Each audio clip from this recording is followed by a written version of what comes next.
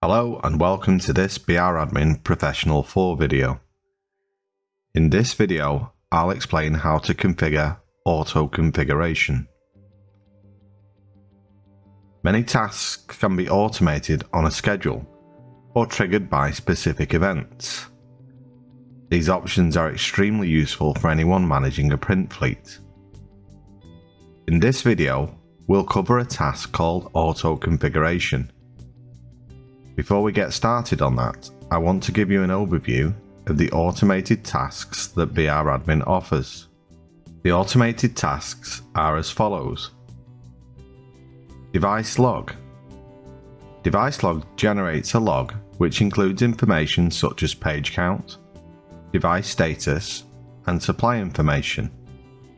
It sends the device log via email, or saves the log file in a specific destination folder according to the schedule you set. Device notification monitors a target device by periodically retrieving its status. If there are any errors or changes in status, BRAdmin Professional 4 sends error and change notifications via email. Device notification sends one email per status change. Device list. This task retrieves device information in the device list, sends the device list via email, or saves it to a file in a specific destination folder according to the schedule. Device master settings. This task monitors a target device periodically and recovers the device's original settings if they are accidentally changed. Another feature in device master settings allows you to automate device firmware checks and updates. Auto configuration. Use this task to find devices that meet set criteria and automatically configure them. Auto configuration can be used to build more complex configuration workflows. Before we set up an auto configuration task, let's break down what that description means. Use this task to find devices that meet set criteria and automatically configure them. Your print fleet may have more than one type of brother device that you want to target with different settings. For example, if you are installing DCPs and MFCs and you only want to target MFCs, then you can target machines where the model name starts with MFC. Now let's look at the last part of the description of auto configuration. Auto configuration can be used to build more complex configuration workflows. You can build an automation workflow, which is a series of tasks. For example, I could set a workflow when BRAdmin discovers a new device. It could change the factory set password, then update the firmware, then populate the address book on MFC devices from a settings file. Remember, a settings file is created by doing a backup in the Instant Tasks menu. BRAdmin opens in the dashboard view. Select the Tasks tab. The Tasks window will appear. The menu is on the left-hand side here. Select Auto Configuration if it is not already selected. Select New Auto Configuration Task. The new Auto Configuration Task window will appear. We'll run through each of the sections displayed. This section shows the task name. When you create a new Auto Configuration task, it will auto-populate by default. I recommend changing this name so it's relevant to the task that you create. I'm going to build a workflow that does the following to MFC devices. Change the factory set password, update the firmware, and send a settings file that I created using the backup settings option. This file contains a populated address book. I'll call this MFC devices, password change, update firmware, populate address book. This section shows the target device or devices. As you can see, there are currently no devices being targeted. Selecting this icon will give you a drop-down list for you to add devices that you want to target with the task. You can target devices based on the following: smart filter, model name, node name, IP address, serial number, or MAC address. With the exception of smart filters, each of the options can include a wildcard. As I want to target MFC devices, I'll choose model name. The model name window will appear. Then I'll enter MFC plus the asterisk symbol, which is the wildcard.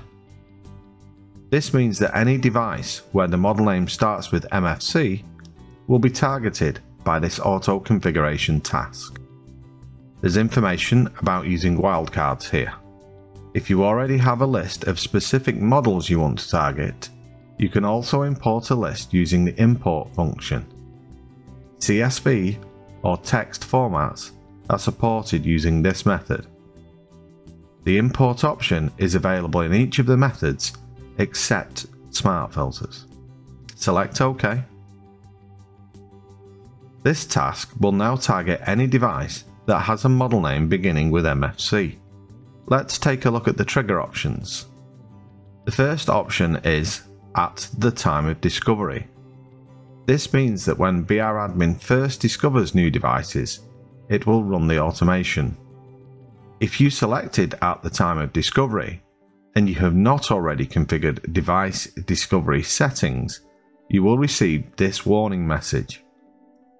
This message advises that device discovery is not configured to run on a schedule. This means that the process will not run unless you manually start device discovery. This icon in the Devices tab starts device discovery. If you would like to set up automatic device discovery, select this option. This will open the Applications Settings menu in the Device Discovery section. Choose your discovery method options. Select the Discovery Schedule tab. The Discovery Schedule options will appear. BRAdmin will discover devices when the application starts if this tick box is enabled. However, you might want to set a discovery schedule, especially if the PC that runs BRAdmin is not often restarted. To set up a schedule, click the plus symbol. The Schedule Settings window will appear. Select from the schedule options. I'm going to set BRAdmin so that it discovers devices automatically every hour. Newly detected devices will then trigger the automation flow because we chose the trigger of at the time of discovery. Select OK. Now, as well as discovering the devices when the application starts, we have a schedule set to each hour. You can add more schedules by clicking the plus icon. You can edit or delete a schedule by selecting it, and then the edit and delete icons will become active.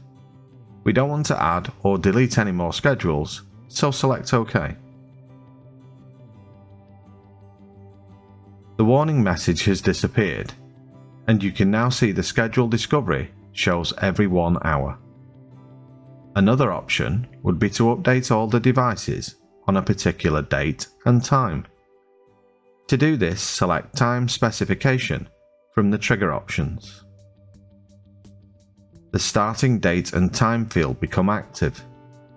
Set the date and time you want BRAdmin to discover new devices. You may wish to wait until a quiet time to run the automation. You can see in this example, I've set the start, time and date to January the 1st at midnight. Next, we'll select the options we want to apply in our configuration. Select Set Automation Flow. The Automation Flow window appears.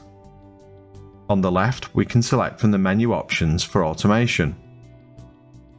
As I want to change the default passwords, I'm going to choose this option.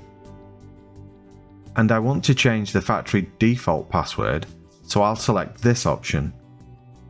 I'll enter the new password and confirm it in these two sections.